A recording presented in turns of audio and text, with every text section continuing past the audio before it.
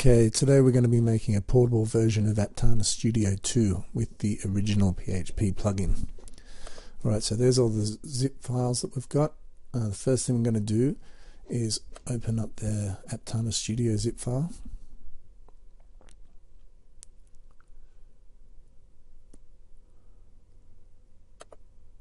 And then the next thing we want to do is run the JPortable, which is going to give us our JRE, the Java Runtime Environment, and Aptana Studio 2 needs that to be able to run. So we'll just choose the folder that we're going to store all our files in. Save it to there.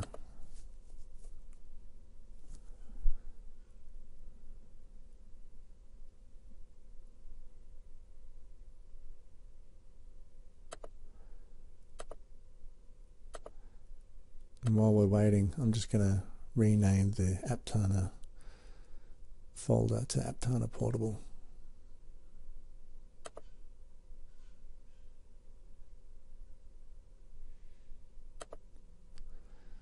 Okay, that's finished. So it puts a folder called Java. Now this is a really important thing. We have to rename this folder to JRE. Aptana needs it to be that, so it recognizes it.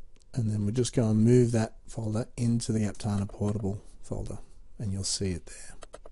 That's what it should look like. Now there's a couple of folders and files here that we don't really need. It's part of the portable apps, so we can just delete these to save a bit of space.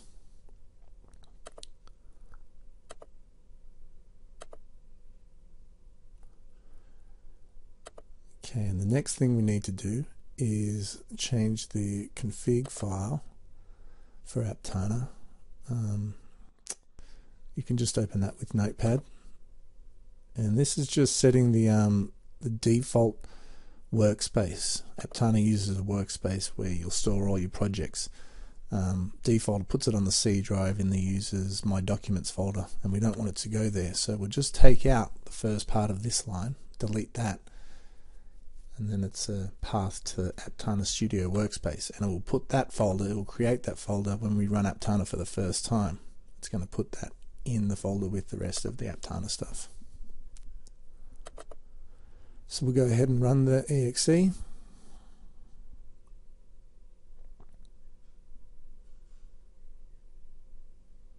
So what it's doing now, it's now creating that folder, the Aptana Studio Workbench.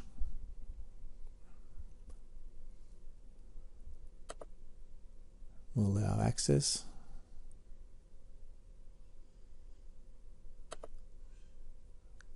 Okay, so there's Aptana running. So we need to close it down now because now it's created a couple of more files, and we just need to change one more of them.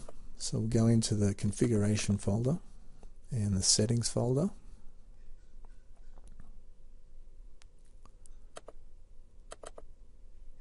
And we'll go and change this file. Same thing, open it up with Notepad.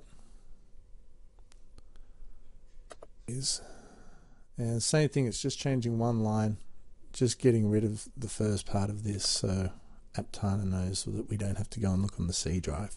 So this is what helps make it portable. We'll save that. Okay, then we're done.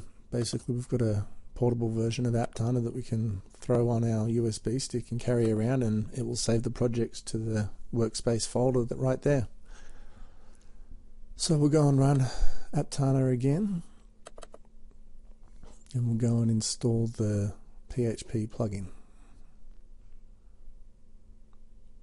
Okay, so we'll go to the Help menu and then into Install New Software, and over to Add, and then Archive,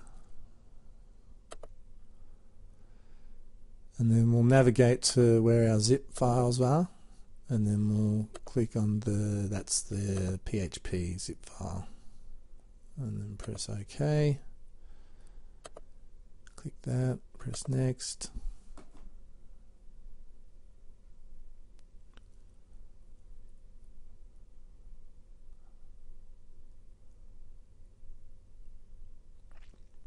Okay, now sometimes this has happened once or twice where Aptana kind of, it just hangs. You think it's kind of doing something, it looks like it's still loading, but it hangs. It's good to wait. Sometimes it does take a little bit of time, but I can kind of see here that we're not progressing anywhere, and it looks like it's hanging here. So I think what I might do, I might cancel that, and then what we'll have to do, we have to go and delete a little location here, because if we try to do it again, it will say it's already in there. So we'll just remove that and we'll try it again. So add, archive, click the PHP zip file, OK, check the checkbox, click next. Okay, there we go. Now it's all working. Accept the terms and conditions. And now it's installing. This can take a little while.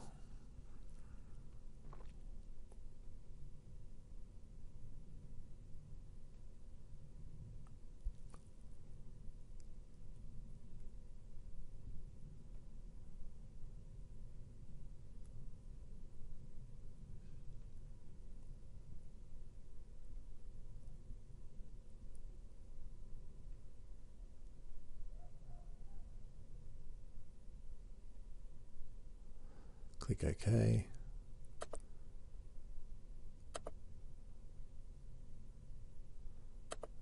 It's just about certificates. And then it wants to restart, so click yes.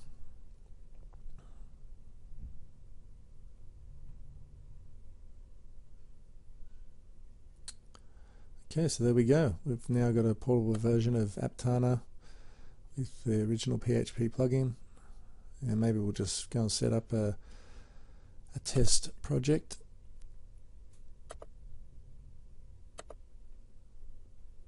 So we'll go into the projects folder and right click, new project. And you got some options here. We've got general and web. As you can see, you can select a PHP project, a default web project, or an existing hosted site. We'll just click the PHP project, give it a name, test, and it's going to put that into the wherever that's on the C drive now, but if you've put the Aptana folder into a USB drive, it will be the location. That's where it will get stored. Okay, so there we go. We've just run